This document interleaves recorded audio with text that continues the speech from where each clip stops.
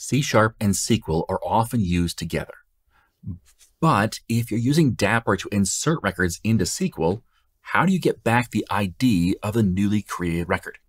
In this video, I'm going to show you how to access that ID, how to return it from SQL, how to create an output parameter, and how to capture return values as well. We're going to do all of that in 10 minutes or less. Now, for most of my training, I work to give an in-depth perspective on technology. But sometimes you just need a quick answer to the question, how do I use this? That's why I created this 10-minute training series. So let's dive right into the code. And by the way, if you want the code, there's a link down in the description to get the code. It'll email it to you. Okay, so I've got a couple things set up here so that you can recreate this on your own and try it out yourself. So first I have a SQL Server database project called PeopleDB. And here I've created a little structure with a table called people, which is pretty simple, as an ID and then a first name. That's it. That's all there is, just to give us something to work with. And then, oh, by the way, that ID, notice that it is an identity, which means that it will start at value of 1 and count up every time. So when you insert a new record, you don't insert a value in the ID column. It automatically gets generated because of this keyword identity, which is going to start at the value of 1 and increment by 1 in this integer column.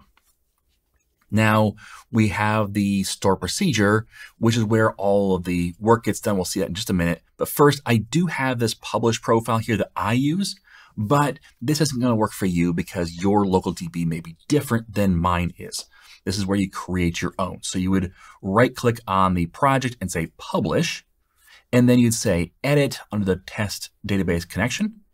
And you go to browse, find a local database of your choosing. For example, for me, I use local DB, which I select local DB, I hit OK, and then put a new database name in here. And then I say save profile as, and I save it right in my project. That way I can double click on the publish profile next time and just say publish. And that fills all the stuff in for me. So I filled in the name of PeopleDB for my database. You go over to SQL Server Object Explorer, and in databases, you'll see I have a PeopleDB. Inside there, I have one table called people. And if we go to view data, we'll see I actually have a couple records in here, Tim and Sue, of course. So we already have a couple, just so I can try it out, make sure it worked. So that's our SQL. So you can just take this project and publish it yourself. I won't include the publish.xml, so don't confuse you. You have to create that on your own in order to publish it to your own SQL Server. LocalDB is free. It comes with Visual Studio. It's just a file-based SQL Server equivalent. It's essentially SQL Server Express or something similar. So with that, we have our database and I have a store procedure. So let's look at the store procedure. So the basics here are pretty simple. We pass in the first name. Let's ignore ID for a minute. Pass in the first name. It's an nvarchar. And we insert into people first name, the value of at first name. So that's a pretty standard insert statement. However, this is where things get a little tricky. I have this other variable called ID, which is marked as an output.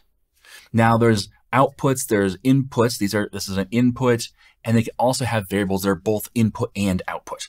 But for me, I just chose to make ID an output, which means that I am going to set the ID to a value. Now in this case, I set it to scope identity. What that means is the last identity that was created in this scope, which, because we use a store procedure, the scope is the transaction, which is just the store procedure, which means that this identity is what's going to pick up. That can be important because if you use the wrong one, sometimes you can pick up identity that was created by somebody else's insert. So you'll make sure that you're inside the scope. But that gets the last identity that was inserted, and it's a numeric value. So we're going to grab that into this variable, which is the output variable. We're also going to return a value. This is sometimes something people do. They may return a 1 to say, hey, it was successful, or they might return the number of records that were affected, or they might return some kind of ID code to indicate some piece of information.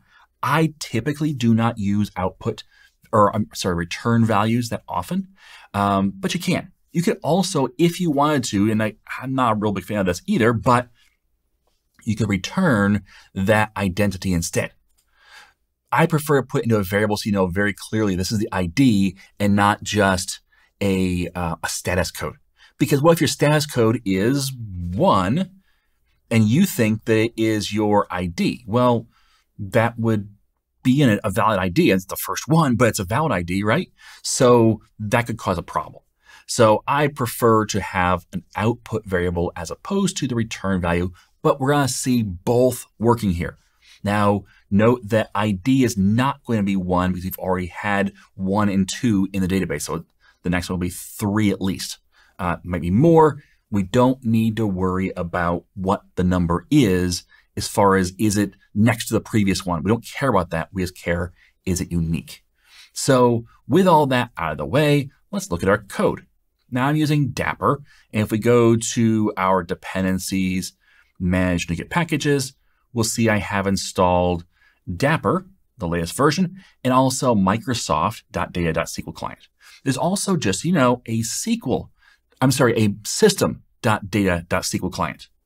That is the older version. This is the newer version called Microsoft. They had to change the name because they didn't want to step on toes of applications that are currently using system.data.SQL client. So therefore, they created this new package called Microsoft.data.SQL client. Okay. So with those, we now have our using directives up top, and I ask for the first name. Now, this is a console application, and so because it's a console application, I didn't worry about making it complex, and so I didn't wire up app settings. So I just grabbed the connection string. So this connection string will be different for you. Again, you have to change this line to match your connection string.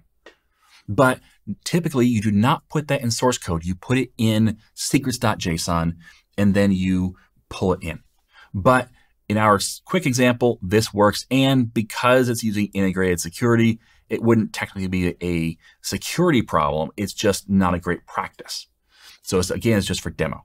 But if you go to SQL Server Object Explorer, if you select the database you want to connect to, and then go over to your properties window, and in here, you'll see connection string. If you were to say Control-A in that connection string value and copy, that's this value right here. So you can get your connection string, whatever database you want, just by coming over here and selecting it and saying, hey, what's the connection string on the properties? Okay, this is where the magic happens for our connection backwards with data. And that's these dynamic parameters. Let's actually put a line break there. Okay. So dynamic parameters is something we use with Dapper to allow for two-directional data. So notice here, let's look at the simple one first, first name. Add first name and the value. That's pretty simple. Don't forget the @ symbol. And this matches up with our store procedure right here, @first name. That matches up with @first name. We have two more here. One of them is ID, which we have an @ID. It's the output one. Well, @ID, we're saying, hey, the value to start off is 0. That's the default. And then we have the type is an int32. We're saying, hey, it's an integer, and the direction is output. So notice we have a couple options here. Output, we have input, we have input output, and we have return value. So we're using the output value. And then down here, we have something similar with return value. So we have output with a return value. So notice that @output isn't specified anywhere here. There's no @output. But instead, what that will be is the return value from the store procedure. Now we connect to our SQL Server, we execute our store procedure, and we pass in our parameters, dynamic parameters. And then down here, we just get the values. So You want the ID? Well, that's P dot, which P stands for our parameters, dynamic parameters right here. So dynamic parameters dot get of type integer at ID. So pull it back out. And the same thing, get at output, type integer. Let's run this, and we'll see that if I say Joe, it returns back an ID of 3 and output value of 1.